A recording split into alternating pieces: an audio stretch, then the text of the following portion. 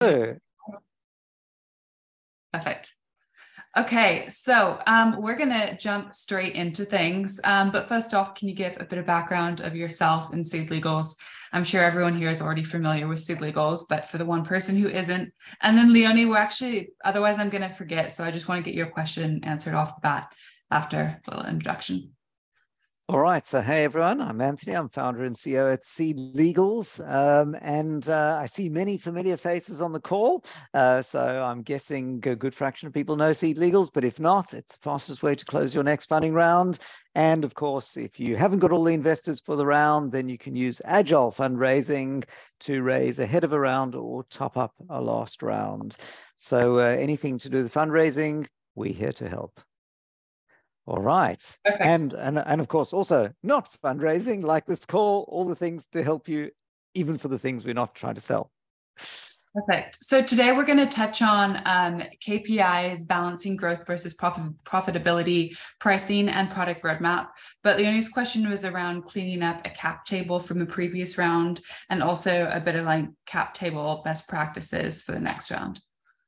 All right. So great point. And I've written an article on what is a clean cap table and why you probably don't need it.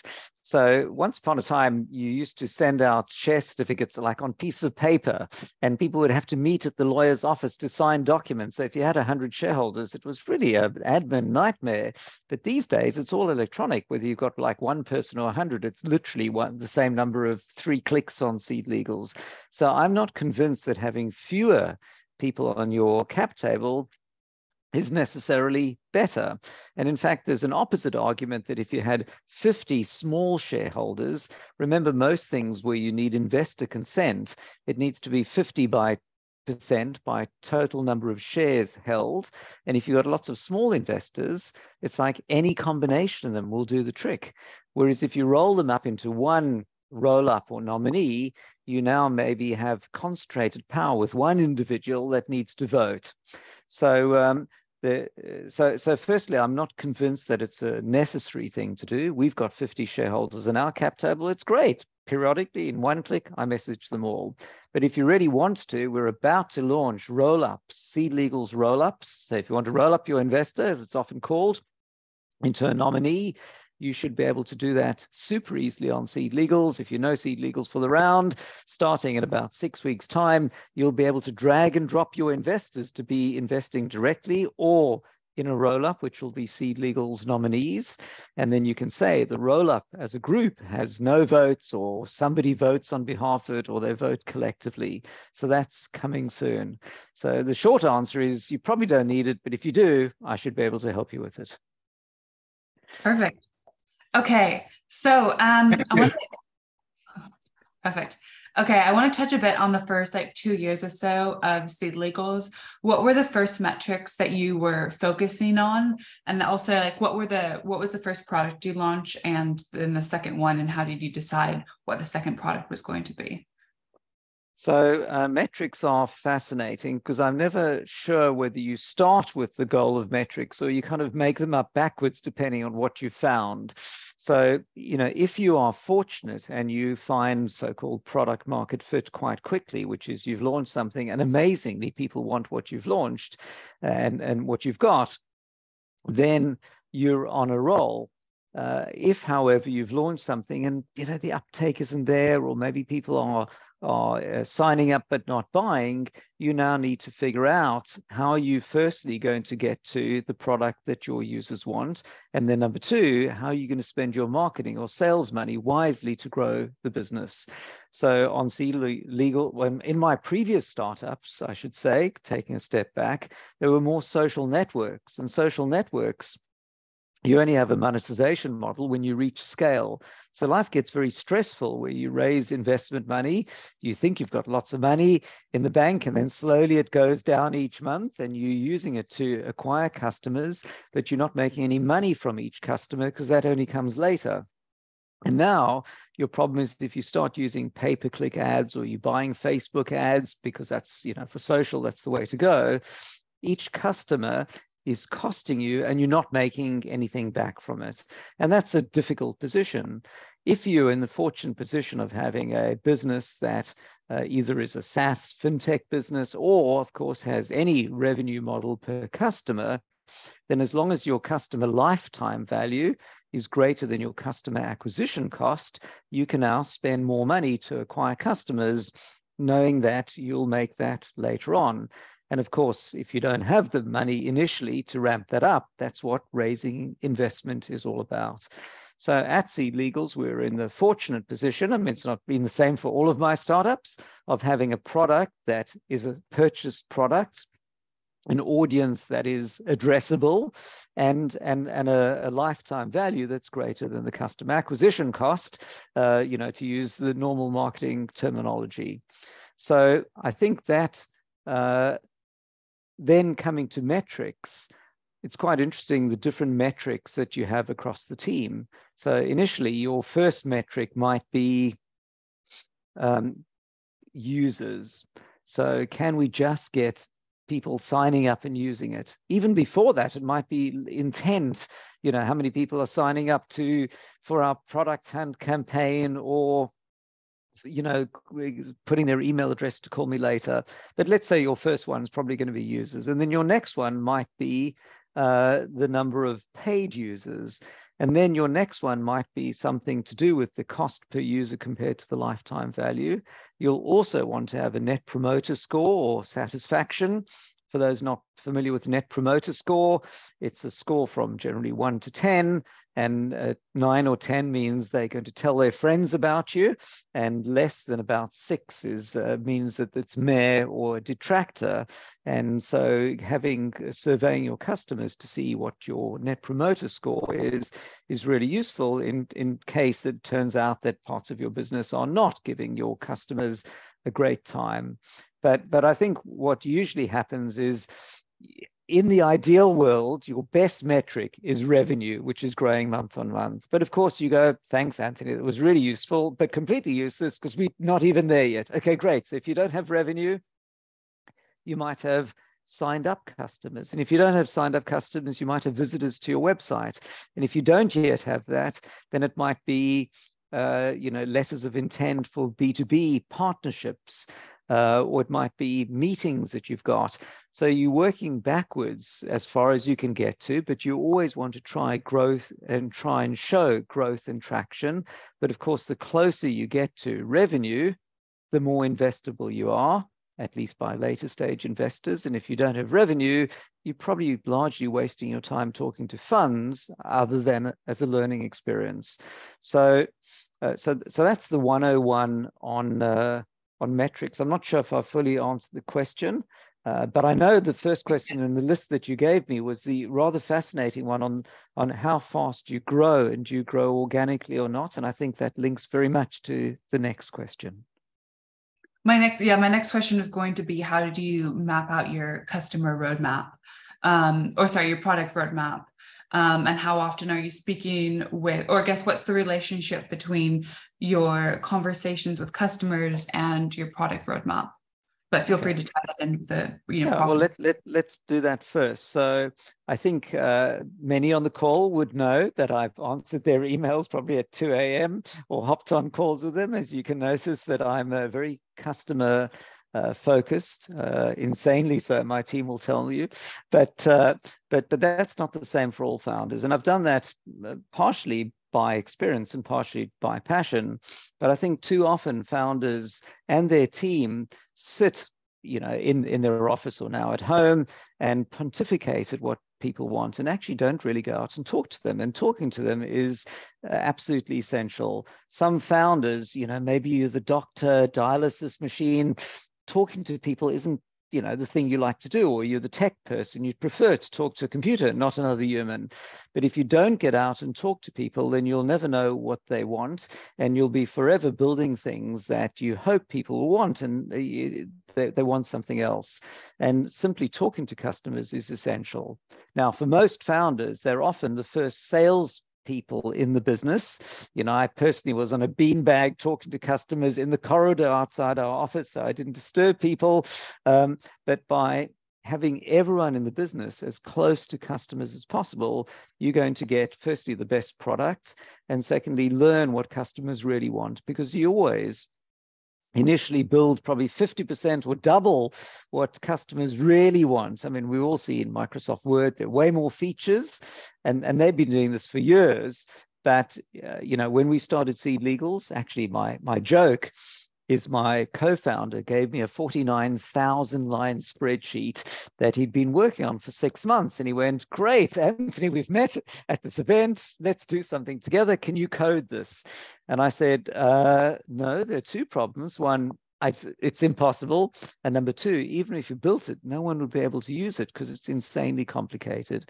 So what I'm going to do is I'm just going to build a fraction of it, omit 2/3 of all the deal terms, and then see when you have a customer that wants it, and if they want it, we'll build that feature.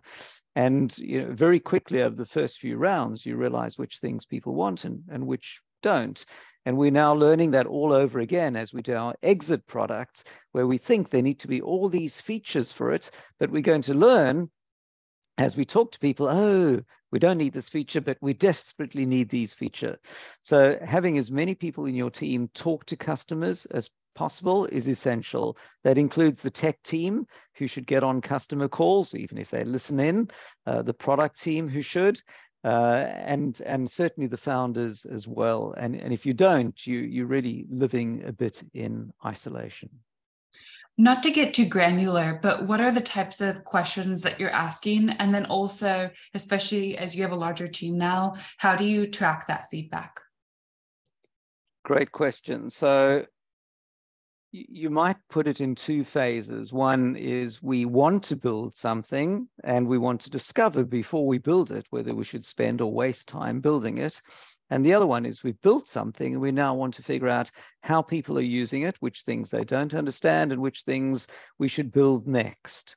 So let's start with the first part, because all companies start there, which is you've got this genius idea that you want to build. And now you want to go and validate it, ideally, before you spend huge amounts of time building it. And so how do you learn what people really want? Well, there are lots of mock-up tools available, Marvel, InVision, and others. You can make a clickable mock-up of your products, and you can sit with people to go and click through it. And you should actually go off and find your real audience and sit with them and have them tested. You can bring your product person, you can bring your developer with you, because otherwise, if you don't bring your developer with you, what happens, you get back to the office, or you guys spoke to customer, they didn't understand it at all, and then your developer will tell you that they're completely in denial, and what do you mean they didn't know? Of course, but having them see somebody struggle just not knowing the button to click is the fastest way to understand what customers really want. So now what we do at Seed Legals, so when you have a web chat with us, our support team, if they need help, they'll post in a Slack channel. So we've got several dedicated Slack channels, one about employment questions, one about legal, one about funding, and then second level support will hop in. But everyone in the company can see those questions. And I personally, for better or worse, will also hop in. So it becomes firstly a collaborative affair. And secondly, our product team are looking. So the third time somebody goes, I don't know where to send the share certificates, the team will hopefully pick up and go, we should improve that. And then there's a product suggestions channel, so that all of our support team, if they are finding several people asking for the same thing, they'll put it as a product suggestion, and the product team will pick that up. And sometimes personally, I will pick it up at midnight and code it if it's a hint text or some small change, so that you react as quickly as possible to the things people want, so that you reduce friction and help people get to the pieces they want. And then for any features that your customers are looking for, these also get put into a Slack channel so that everyone can see it. And then one of our product team members will take those and put them in Trello where they'll get prioritized. So really, I don't claim, perfection or success. It's a journey for me as much as anyone else. But my goal is that everyone in the company is obsessed and focused around looking at customer incomings and then building everything around that. And I should add that the starting point is the Intercom, or now HubSpot, web chat, because I think too many companies, they just create a website. Here you are coding away, here's a website, and there's just no connection between the two. But putting a web chat bubble on your site transforms customer drive-bys into conversations. So there, your goal is to come up with some engaging message that when somebody comes to your public website or your logged in site, you don't just say, hello, how can I help? I mean, you could do that, but if you can come up with something, a bit more interactive, are you looking to do a funding round or an option scheme, and invite the person to engage?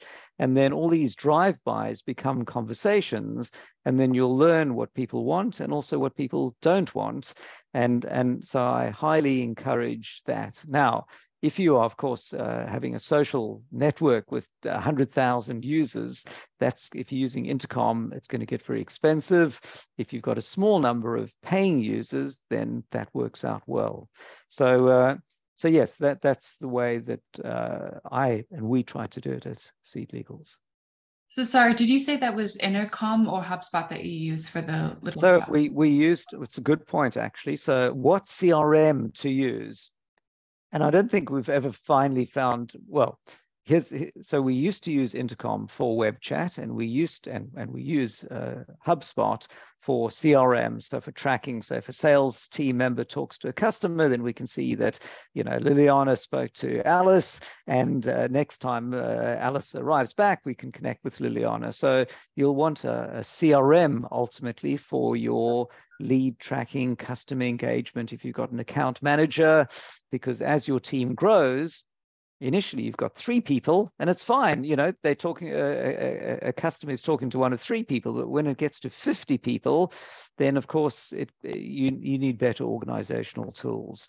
But what we found is, I love Intercom for customer web chat. It's awesome, but it wasn't connecting to the sales team and calls and tracking. So we decided to move it all into HubSpot.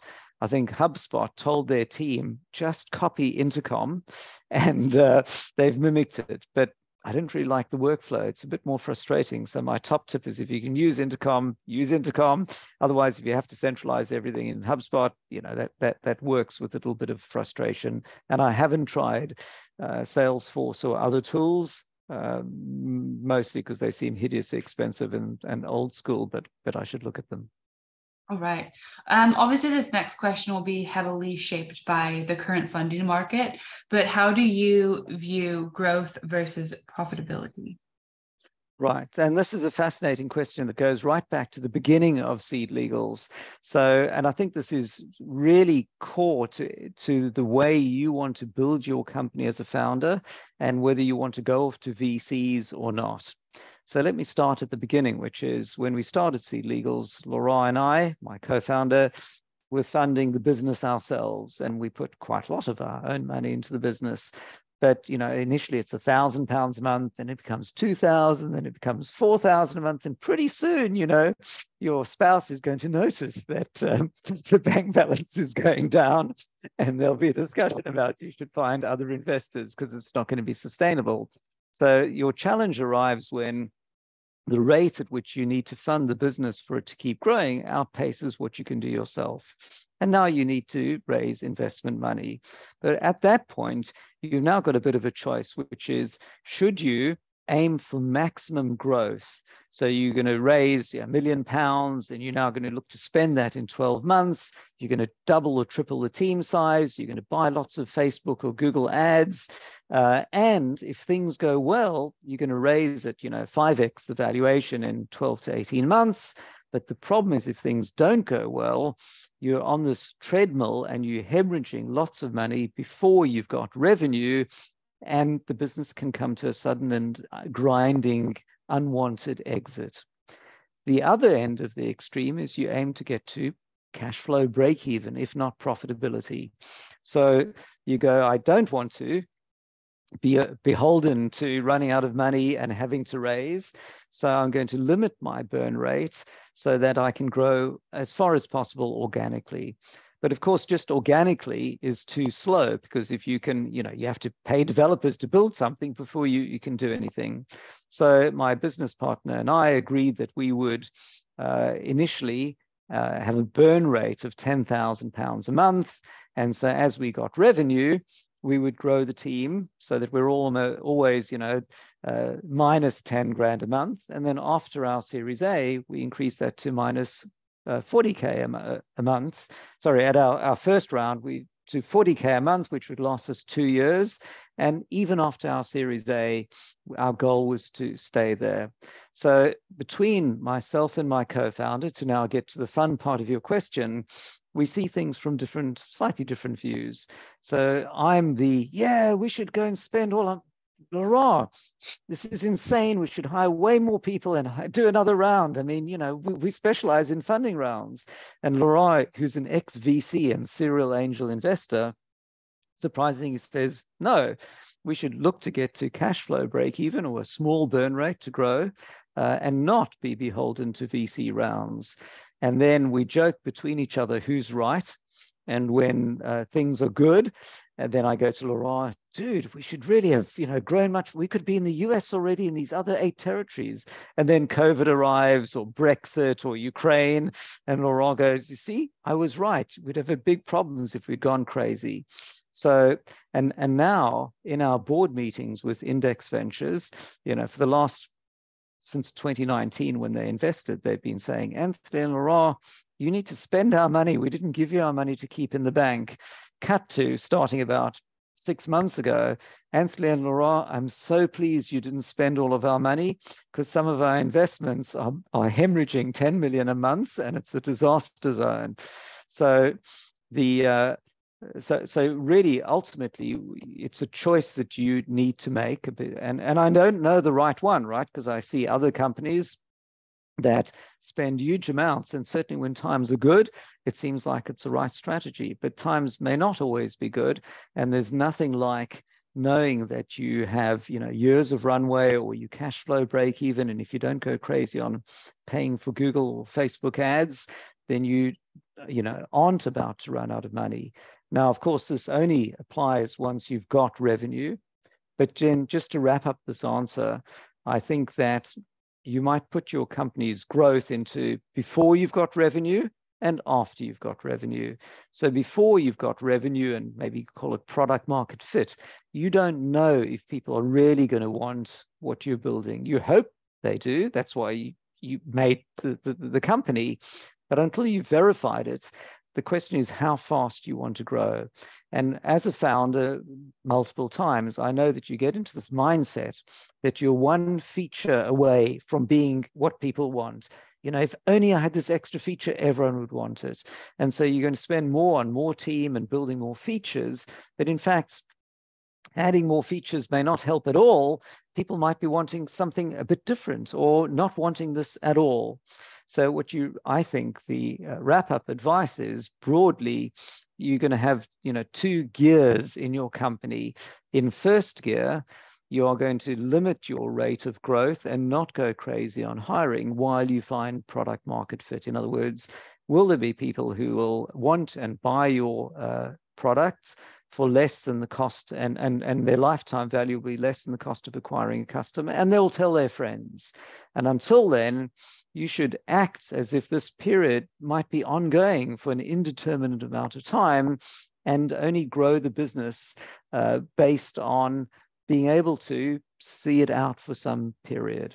But once you have gotten to that point where you have paying customers and you can scale, this is usually at sort of Series A territory, when investors will look at your revenue growth and give you large amounts of money to give right back to Facebook and Google to buy more ads for more customers. So I think it's a sort of 2-phase approach, but I always enjoy the healthy discussion with my co-founder on whether we should or should not, get to cash flow break even or go crazy. So On the topic of thinking that you're one feature away from finding product market fit, how do you know what customer feedback or trends you're seeing in the engagement metrics are red herrings and which ones are, there's something valuable there that you want to pursue? It's probably in all of my founder life, the most difficult problem. It's not fundraising, it's not team, it's actually finding what customers want. And you might get lucky and you get a clear indication that they want, but it might turn out you're wandering in the wilderness for quite some period. And there, for example, I think maybe if I go back a couple of startups to Beamly, my TV app, you'd find there was a certain uptake, but you weren't quite sure what your audience wanted. Was it a means to remote control their TV or to get synchronized experience or social? And your team was going, well, the social loop isn't quite there. We have to add a feature for it. And the other team was saying, well, we have to add these other features to support these other TVs. And in all cases, you're thinking, if, it's hard for me to say no to what I think will be a solution, but part of your mind is saying, I'm just investing more and more in something, and I don't know if people really want to do it. And now your problem is, for technical problems, you know that work is needed to get to a solution. If I do this work, I'll have the solution. But for product market fit, I think the challenge is you don't know the path to get there. So I was talking to a Seed Legals customer this morning in the travel space, and they've been struggling to find something that their customers are looking for. And, should it be paper-based? Should it be digital? Should they be marketing to corporates, or should they be marketing to individuals? And they've tried several things over the years and never really figured it out. And they hope that they've now got a partner that will want it, and they have to invest quite a lot to build the product that that person wants. Now, maybe the issue is, as a founder, every time you are betting on a new feature, you're really rolling the dice. And when you raise investment, you're buying yourself a certain number of rolls of the dice. So you can either make lots of small rolls or like one big roll, but if it doesn't work, you're out of cash. And that's kind of the way I think about it, which is you're only going to make a big roll of the dice if all other bets are not paying off and it's your one last chance. But of course, that's like super dangerous. And it's very rare that you launch something and people want it immediately. Always more is needed. I know that I'm somewhat rambling here, but I've never found, a perfect answer. And I know it's the most stressful to me piece, because when your team are going, oh, wise one, what do we do next? You go, dude, you can't go, dude, I haven't the slightest idea, because everyone will walk out. But you actually don't know. And how do you engage your team? How do you engage customers? And how do you look to within to find out what is the answer for what to do next to get to that elusive thing that your customers will want?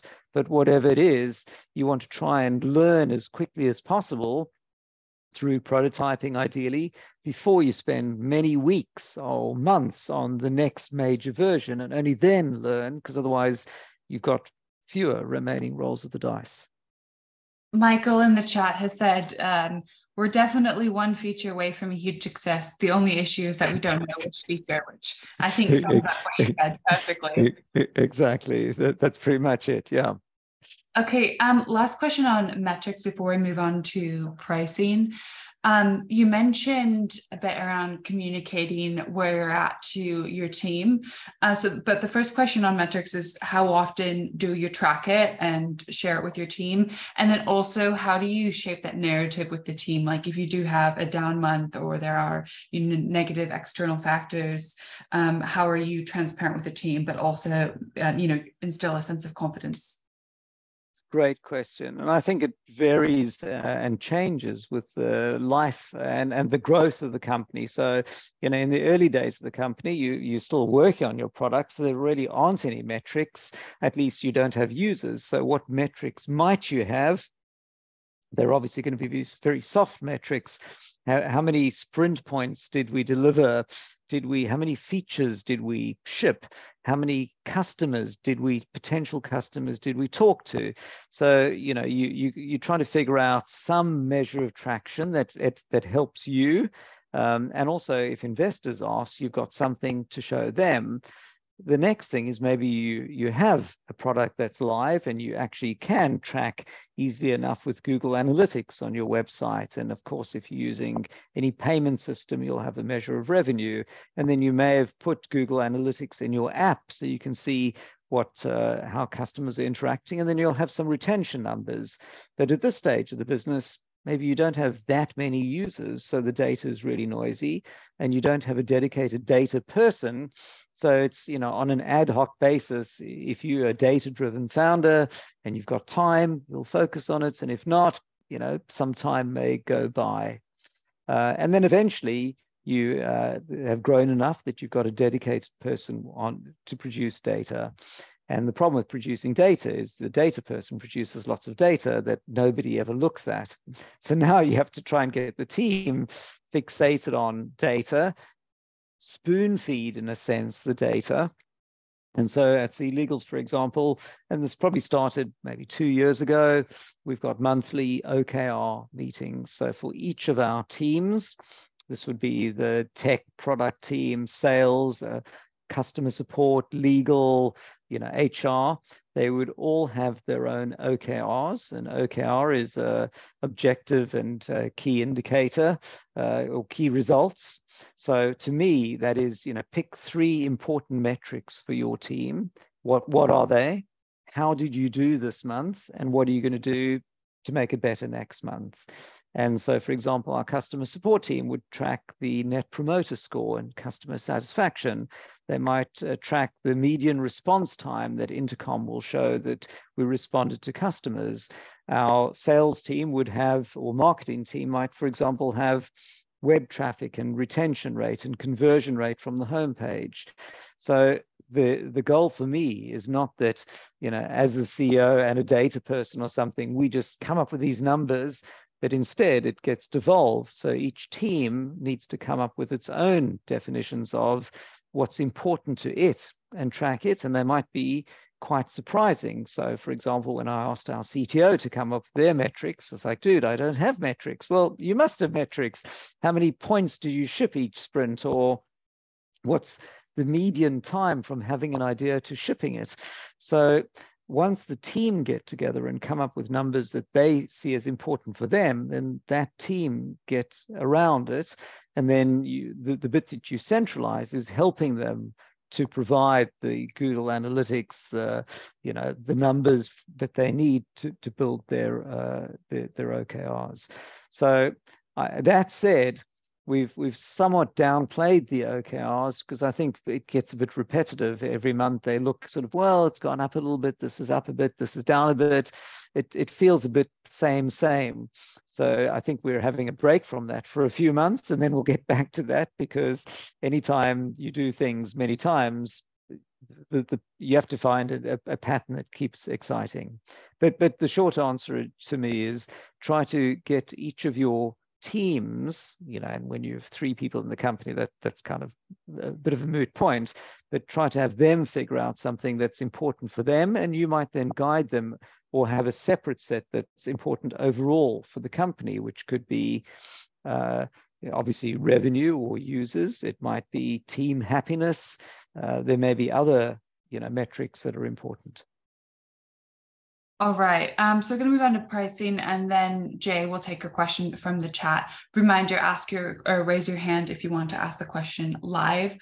Okay, so pricing. Obviously, you have a lot of different pricing models. You have the membership component, you have the flat fee, and then the sliding structure depending on how much you're raising, and then now plus too, so the bundle package. So how do you go about strategizing your pricing strategy, especially for a SaaS tool when there's not as many fixed fees? I'll start with a joke answer. Is you look at HubSpot's pricing and you do the opposite of what they do. They have an insanely complicated pricing model that I can never understand. No, but jokes aside, I think consistently we hear that customers love our support and platform, less keen on the pricing, I think. And interestingly, from what I see, customers delight in paying us several £1,000s for a funding round, but don't seem keen to pay £49 per month. And it's quite strange. Somebody might raise £1 million, happily pay the funding round, and then next month go, are we sure we need to subscribe? It's like, dude, you raised £1 million. The £49 is small in the scheme of things. So I don't in any way claim to know the answer. But what we've tried to do, and this is my work in progress, and I'm delighted that people reach out and tell me what I'm doing right or wrong or could do better. But what we've realized is you've always got, by the way, a few competing things. Your investors are always trying to push you to a SaaS model. Investors love SaaS models. Anytime you're on a SaaS recurring billing, you're more investable than not. On the flip side, I can't say I'm going to charge £1,000 a month forever and funding rounds are now a SaaS service. It doesn't work, because when you do your funding round, you're delighted to pay a certain amount because the alternative is a lawyer, but between funding rounds, you don't want to pay much. So some things just don't work as a SaaS model, and you have to respect that. So where we've ended up is to try and figure out the things you need all the time, the little things all the time, agreements on a SaaS model, and the things you need sometimes on a one-off basis, which turn out to be a recurring one-off because you want your SEIS, advanced assurance, and then you might do a seed fast, then you might do a funding round. So it's a balancing act, and we've essentially been trying to tweak it as the years go by, particularly as you enhance the platform. So once upon a time, life was easy.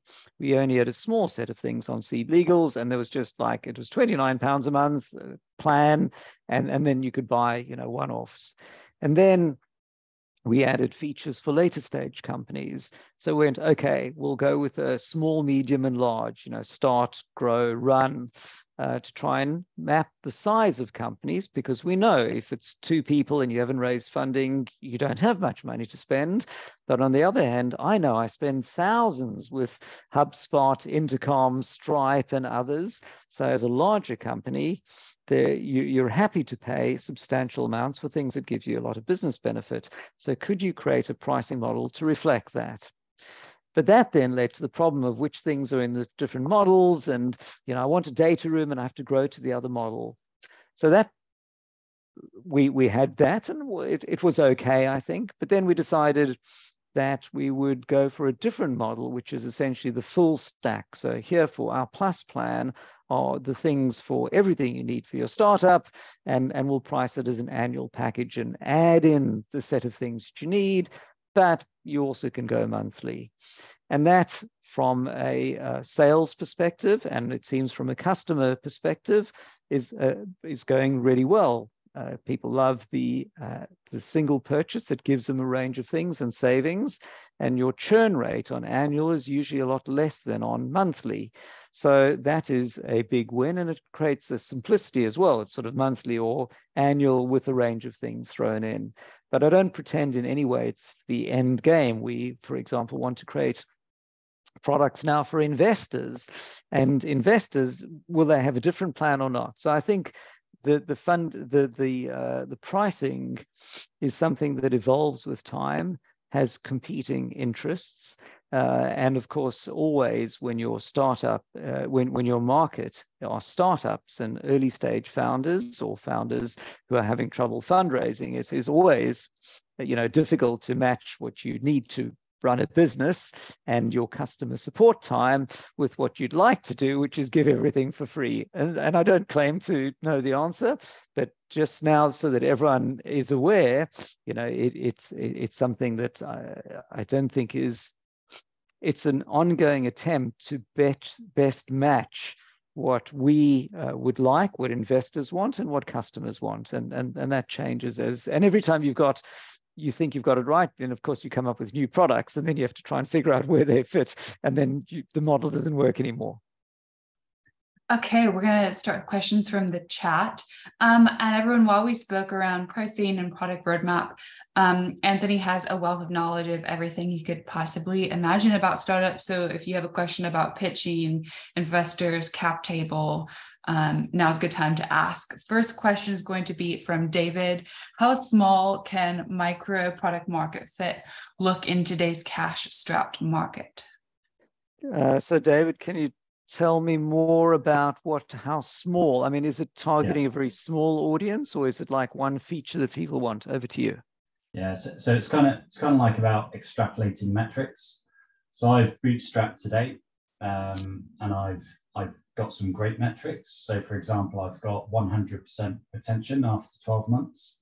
So that's something that you don't normally see, but it's off one pilot club, right? So and okay, I've got enough info to answer. So the answer, I think, is that as an investor, you're always trying to pick up bits of signal from the noise, right? You see lots of companies and they show you lots of glossy pitch decks and they're upselling you bold visions, and you have no idea what's going to work and what's not going to work. So you're trying to use any data points you can, and you're going to put a weighting factor on it, which is going to influence how likely you are to invest and the valuation of the company.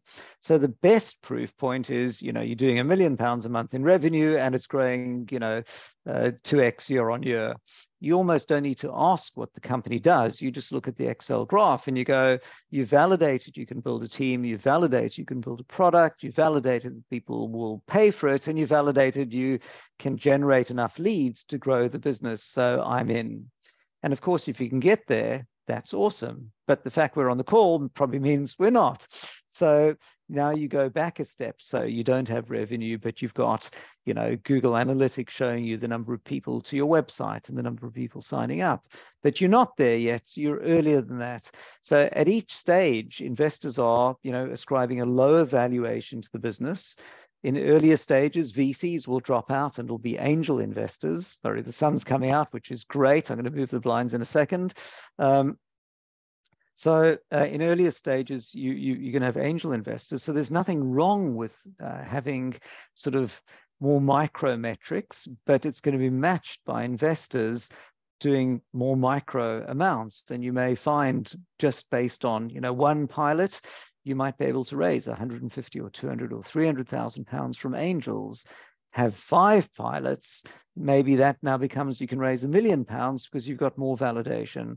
So as long as you understand the quality of the data and the comprehensiveness of the data is going to match the valuation and size of the round, then that's how you're going to go from, I'm investing with just on a hunch and your pitch check, and I love the founder's spiel, and I'm going to invest 20K on, 200K round, through to a larger investment later on. All right, and now we're going to take a question from Jay. What is the best way to cross the user density threshold in a marketplace model? Okay, can you tell me what you mean more by that, Jade? Hi, Anthony. Oh, sorry. Hi, Jay. Yeah. So in a marketplace model, of course, you need to connect the demand and supply, and you need users from both the side until the model go into at least semi-auto mode. For example, Tinder, Uber, you need users from both sides. I've got enough info now, right? So, I mean, the marketplace model is, of course, particularly challenging because you have to do both. And I was at a talk some years ago with Reid Hoffman where he was explaining starting LinkedIn, and LinkedIn obviously only works if there are people to link to, otherwise it's no good. So he was saying, how do you get, to create the network? And he's saying the answer is you provide utility first. So you give people some reason, some value, even without connecting with others. Maybe it was building your resume page or something like that. And then later on, you've got the network effect. And I must say on Seed Legals, that's very much my goal, which is first build a utility. You can come and do a contract. But with lots of founders and lots of investors, the next step is now to build that utility and start connecting founders, investors. And that's my plan for later on in the year.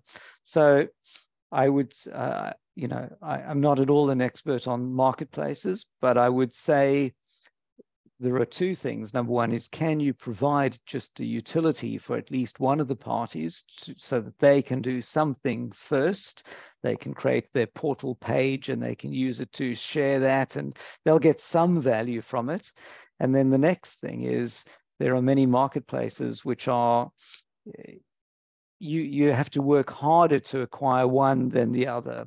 So you may find that actually you want to do, let's say, some doctor thing. You can find 10 doctors manually and just get them on board, and now just focus 100% of your time on acquiring patients. And then at some point, it will be a true marketplace with doctors, but you only needed a few to prime it. And that's probably where you're going to go. But if you find something where you have to perfectly match both and you have to get both to scale, then you've got a much more difficult problem, and you have to have a great pitch deck and a great pitch to get enough funding to do it. And your question is how you can bypass that to give, to get, I guess, it working asymmetrically until you can make it work symmetrically. All right. There was someone who just had their hand raised that I was about to call on, but they put their hand down. So if you want to ask it. Sorry, it was me actually, Raj. My question was almost synonymous with what he just asked. My question was, where should be the marketing effort should be? Because I have a two-sided marketplace.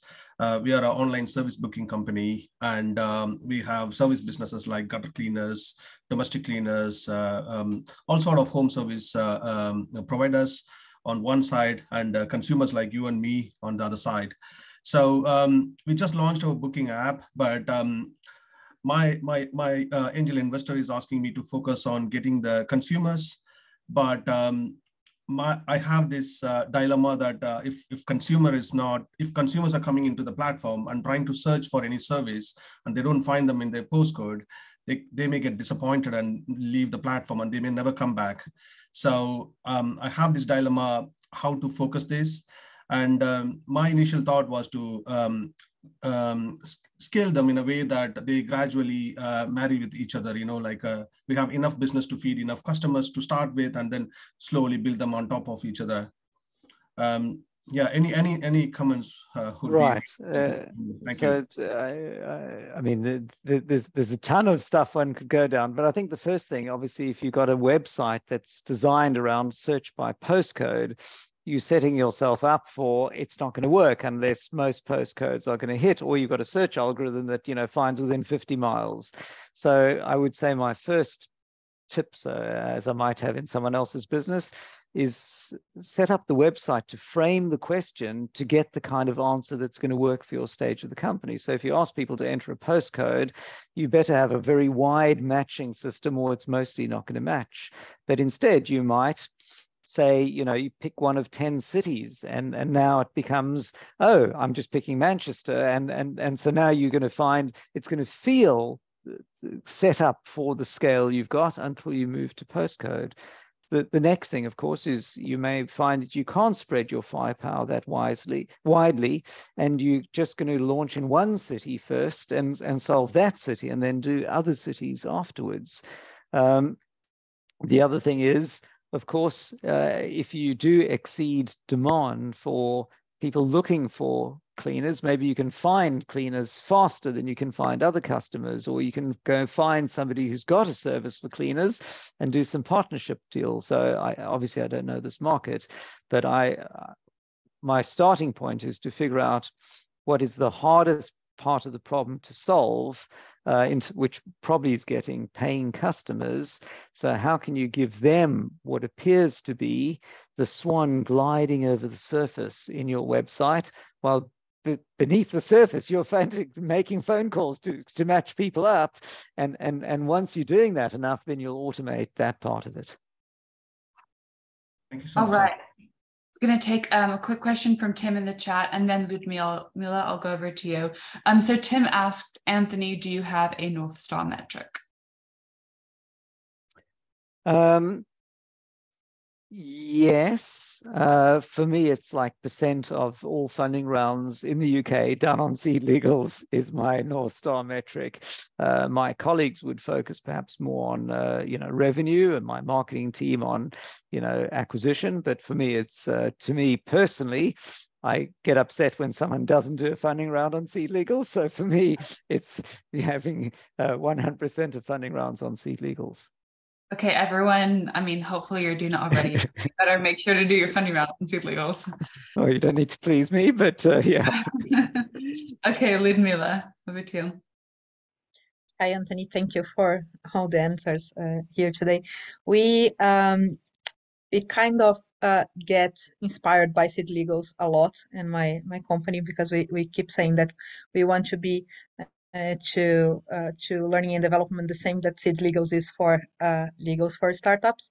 So we kind of keep trying to learn as much as possible with you guys and how you started. So one thing that we have been listening to from investors, especially in these early stages, is why are you chasing startups? They don't have money and they are quite difficult to sell and retain them. Why not chase enterprise? And then we say, okay, because enterprise already have these solutions for learning and development, but not necessarily startups and scale-ups. And how have you did you face this in the beginning? How was the discussion about selling to SMEs and startups in the beginning of Seed Legals? It's a great question. I don't think I had that one that clearly, but whatever you do, you'll always have naysayers. And it's like, no, people always want to create Word docs with red line changes. You'll never be able to automate that. No, everyone always wants a lawyer and whatever. And there's endless numbers of things. And if you listen to every person who says no, you'll never do anything. But of course, buried within each reason for not doing it is a nugget that you have to overcome, because if lots of people think about that. So I think that's thing number one. Thing number two is you should take care who you listen to and then use that data to disprove the naysayers. So for example, when I started Seed Legals, I went to talk to law firms and they all told me what I was going to do wasn't going to work. And the only thing I learned was stop talking to law firms, because they're going to tell you that they want to preserve their business. I've got nothing against law firms, but I was just, it was great so that they knew about what I was doing, but not great in telling me what others should do. And instead, I learned to go and talk to customers. And I learned that if you solve a customer problem, they don't even think that it's necessary legals, like, oh, there's a place I can go to do one of these agreements and I can do it on a Sunday. Great. So, and now you've got people that want what you've got. And of course, you've built something they want. And you now take that data to go to everyone else. So I would say if you are a wellness platform and your investors are saying you should sell elsewhere, I mean, one way is to go, well, I have to pick somewhere, leave it with me. Of course, they might say, thanks, I'm out. But how might you use some data to show that actually startup founders are the fastest decision makers, because they've got endless numbers of problems that they've got to figure out each day. If they spend ages on anything, they'll never get anywhere. They're used to making SaaS purchase decisions in minutes. I need this thing. Great. I'm going to sign up with this lead gen tool. They are changing the world themselves with SaaS solutions. So they're going to sign up to similar ones because that's in their mindset, and they probably want to support fellow founders as well. So you're going to try and show that that's a good thing to do, to persuade them over to your point, while of course at the same time exploring other areas, just in case they're completely right. You might go to SMEs and find it's actually a better fit or not. But maybe the short answer is to try and quickly try across a range of areas to get enough data points so you can answer with data rather than just, it's a great question. My gut tells me I should do X. Thank you. Oh, wonderful. Francisco. Thank you. Hi, Anthony. Good to see you. Hi. I absolutely love Seed Legals, but I want a question for you is that one of the things that I absolutely love about Sid Legals, obviously the platform and the features and the simplification of the whole process, etc., is fantastic. But one thing that I love about Sid Legals is that my investors on my pre-seed round were more confident just because I was on Sid Legals. Was that a deliberate thing? It was actually my biggest problem to solve, because when you start a company, you've usually got the following problems to solve. One, can I build it? Can I hire people and create a team? Can I get investment? Can I create something that my customers will want? So those are your usual things. And my business partner and I had been around for a while, so we were confident we could solve those. But we had one other unknown, which is, will your investors let you use it? What if I make the system and you love it, and then the investors go, no, we want lawyers. And so I was quite delighted when I learned just the opposite of that, which is actually investors hate the faffing around, and saw the fact that they had standardized documents, and the ones that the platform created, so you couldn't modify them other than the deal terms, and that led to a certain level of trust. And so and that, I think, was surprising, which is that people trusted the platform and our team, but then also puts the bar very high, so that we know that we cannot do anything that betrays that trust. Because we all see companies that we've trusted, they fuck up eventually, and then you don't like them anymore. So how do we make sure that the documents are always unchanged, and the advice is correct, and it uses openness and data to show both parties what to do, and so on? And that's going to be important in the things we do. But I think ultimately, to maybe wrap this up, often you think that you're building, in this case, a legal tech platform, and then you realize that nobody actually wants legals, they want a solution. And when I look at my competitors, which are law firms, their solution is a pile of papers. My solution is anything from a webinar to videos to data, to WhatsApp chats that will be answered at midnight, to whatever, to give you the things that you want. And oh, by the way, it makes some documents. And my goal in this year is to try and replicate that on the investor side a lot more. In fact, tomorrow actually we're going live with an investor version of Sid Legals. You'll see an extra gizmo in the interface that if you're an investor, will give you a much richer interface, and we'll develop it from there. So I think it's ultimately about empowerment and trust in almost anything you do. And by the way, one thing which is, in the early stages of a company, we're talking about how to market. And for me, content marketing is super important. So I think I think it might have been, not sure who was asking about the marketplace, cleaners and so on. You acquiring your end customers can be quite expensive.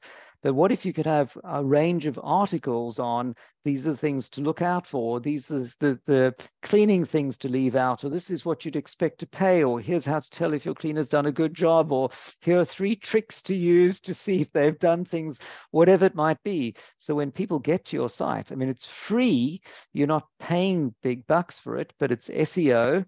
People will spend more time on the site, they'll trust it, and also there might be people who are not ready to commit, but they'll come by, see some good articles, and remember it and come later.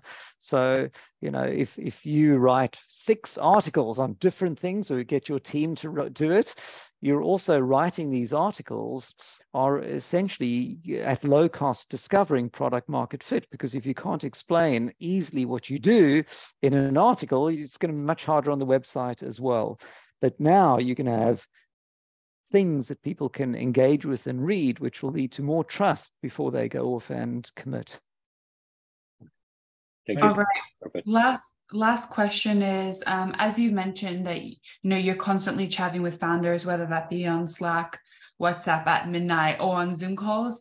What are the 1 or 2 things that you really wish founders would stop or start doing? So the $1 million or multi-million-dollar question. I think as a founder, your biggest challenge is how much of your own Kool-Aid to drink.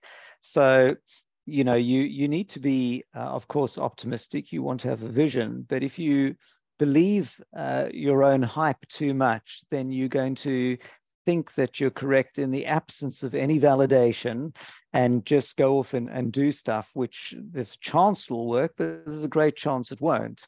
On the other hand, if you're unable to take any risk, or you're constantly listening for people to tell you what you're doing is correct, then you'll never do anything. So, you know, listening to some of the questions on the call, you know, my investors are saying this is wrong. Well, your challenge is the investor right, or should you ignore them?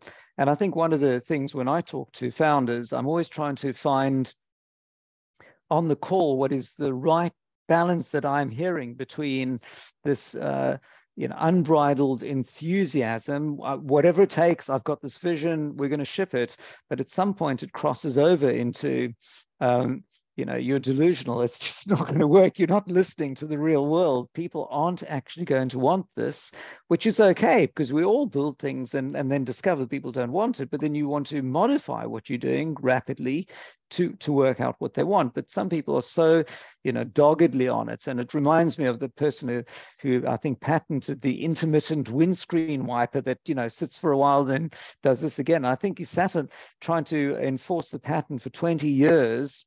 While the auto manufacturers in the US, you know, ignored it or copied it or whatever. You know, it's like he kept going for 20 years and eventually got some huge payment. But I mean, who would have, you know, spent all that time as opposed to getting on with their life doing other things? And I liken it to this. So it's for me and everyone else to figure out how much do you, of course, you need to project with your team, customers and investors, this vision that you've got.